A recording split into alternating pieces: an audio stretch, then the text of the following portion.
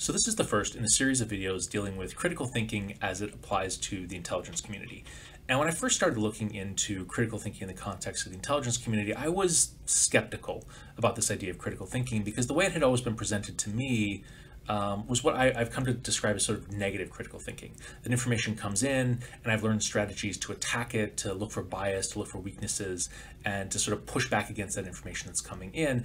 And those are important skills, but I always worry that people apply them in a way that is maybe self-serving. So if there's information that comes in that I agree with, I just sort of let it roll in and I don't apply that sort of critical skills to poke at it to find out if it's actually good information. Whereas information that comes in that I disagree with or I don't want to believe, I now have built up an entire arsenal of tools to tear it down and give myself reasons why I shouldn't believe this information. So I was very critical that critical thinking, as was often taught in terms of these negative skills, would actually help improve reasoning. And one of the things that I found when I started looking at critical thinking in the context of the intelligence community is that there are those negative skills, but there's also a lot of focus on positive critical thinking, on how do you build up something useful from the information that you have, recognizing the limits and the weaknesses of that information, but what constitutes better arguments, better thinking, better reasoning, and how do we strive for that and build that. And so that's kind of where we'll be going in this video and subsequent videos, and I'll be drawing pretty heavily on David T. Moore's book, Critical Thinking and Intelligence Analysis, which you can grab online as a PDF. It's a government document, and so it's freely publicly available. And Moore's book, which I've gone through a couple times, does a variety of different things that don't always fit together very well, but collectively there's a lot of value there. So the first thing that he does is he provides a review of sort of the critical thinking literature. He compares and contrasts different definitions of critical thinking and what are sort of the analytic and intellectual skills that go into that. We'll talk a little bit about that today. Second thing that he does is he provides a case study of how information was worked with in the context of the Cuban Missile Crisis and how the failure of critical thinking left the intelligence community struggling to make sense of what was happening or anticipate what was happening. The third is sort of an inside baseball reflection on how do you build critical thinking within the intelligence community.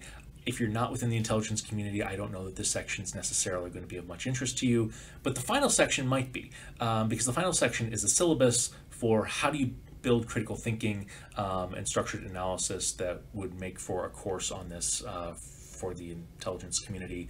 I found the syllabus and the readings associated with it to be incredibly useful. It's been my gateway in and my jumping off point for a lot of this work in terms of what does critical thinking look like in the intelligence community and in terms of intelligence analysis, and what are the techniques that we can use to do the sort of positive critical thinking to build something useful out of the information that we have. So I'll start with some quick definitions. These are Moore's definitions, I should say, but I think they're useful, and I'll be, when I'm referring to critical thinking and thinking, this is what I'm referring to. So thinking or reasoning involves objectively connecting present beliefs with evidence in order to believe something else, right? So I'm taking the information I have, I'm fitting it together, and I'm building a new idea out of it. Pretty straightforward. Critical thinking is actually doing two things, right? So there's the cognitive act of thinking, taking information, working with it, producing something else. But then there's also a deliberate metacognitive act where a person is reflecting on the quality of their own reasoning process. And they're doing that while they're actually like doing the reasoning and coming up with a new conclusion. And so there's an awareness of what we're doing. There's an awareness of how we're thinking about and working with that information. And ideally, right, a recognition of this might be a potential problem, or I'm doing this well, or this is the method I'm using. And in theory, the awareness of our thought process will allow us to avoid mistakes. And I think Moore does a good job laying out why we need to be aware of our thought processes and why a failure to be aware of our thought processes can potentially lead us astray. And so he talks about a couple modes of reasoning, which if you've had a research methods course are probably fairly intuitive to, at least two of them are. He'll talk about inductive reasoning and deductive reasoning, and then there's a third one, abductive reasoning. And actually once I sort of saw these three things together, it's like, oh, okay, I see why it's important to be cognizant of our mode of reasoning, because we can, as people, frequently put things together and generate conclusions in a way that maybe isn't entirely valid.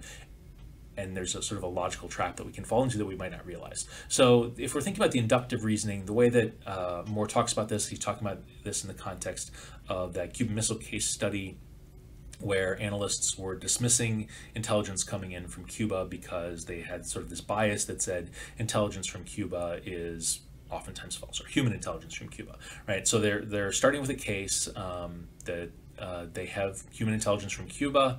That information is found to be false, right? That's the result. And so they generate out of that process of, here's some information that came in, I analyze that information, they're going to generate a rule which says all human intelligence coming from Cuba is false. So essentially there was an inductive reasoning process in which we got burned in the past by human intelligence from Cuba. We're not going to do it again. We're going to discount that information in the future. And that's a fairly intuitive mode of reasoning. It's the mode of reasoning that I think human beings use a lot to navigate and build understanding of our world, and generally is accepted as a valid form of reasoning. A second mode of reasoning is the deductive mode, in which we're going from a rule. I have a belief about this human intelligence from Cuba being false, or all human intelligence from Cuba is being false, and I'm applying it to a particular case. Aha, here we have some human intelligence from Cuba. What do I know about that, or what do I think I know about that based on this rule that I have? Well, I'm going to conclude that this human intelligence is false because I have this rule that tells me if it's coming from Cuba, it's probably false. Again, this is a widely accepted and valid form of reasoning, and I think people apply pretty consistently, particularly when making forecasts or trying to extend past patterns into the future. There's a third mode of reasoning that is really tricky and we can easily get trapped in as human beings. It's abductive reasoning, and it starts with a rule and assumes that it explains the result and therefore intuits something about the case, which is kind of a weird way of saying it. So I'll stick with the Cuba example. So the rule is all human intelligence from Cuba is false. And then someone says, this human intelligence is false. And you say, aha, aha, false human intelligence. I bet it's coming from Cuba. That actually is not a crazy thing to intuit based on the rule all human intelligence from Cuba is false, but it ends up being sort of a set theory problem, and I won't go into the set theory Venn diagrams on it, but it assumes that there's only one way to get false human intelligence, that false human intelligence can't be coming from Mexico or from Poland or from Canada, that false human intelligence can only come from Cuba. And if that's true, right, if human intelligence everywhere else in the world is accurate and good and right, then by telling me that this human intelligence is false, and I have a rule, human intelligence from Cuba is false, I'm correct in intuiting that it's probably coming from Cuba. But that's rarely the world that we live in. Oftentimes in the world, there are more than one pathways to a particular outcome. And I think this can really lead us astray in abductive reasoning, where we can just flat out be wrong 9 times out of 10. But it's also a concern for deductive reasoning, where if there's multiple ways to get to a particular result, then the rule that I'm bringing to the table might not be useful. It might be the wrong rule to bring to the table for that particular situation.